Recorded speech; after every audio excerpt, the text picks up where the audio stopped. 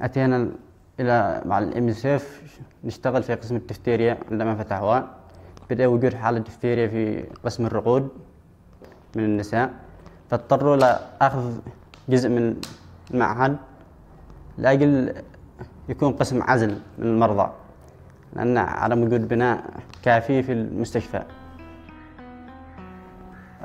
عملنا مخيم تحت لأجل استقبال الحالات خوفا من العدوى، الحالات السليمة.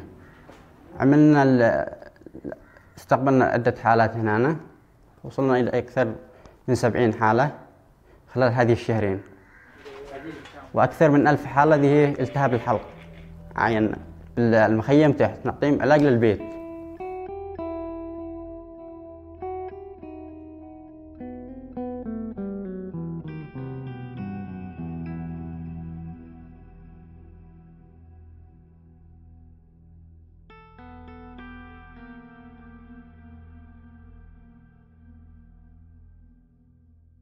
Since the last 4 months, we've seen an increase in the inpatient therapeutic feed-in side of things, we've increased the bed capacity from 12 to 18, and that's just purely because the need is there. We are the only inpatient facility that can manage severely malnourished patients.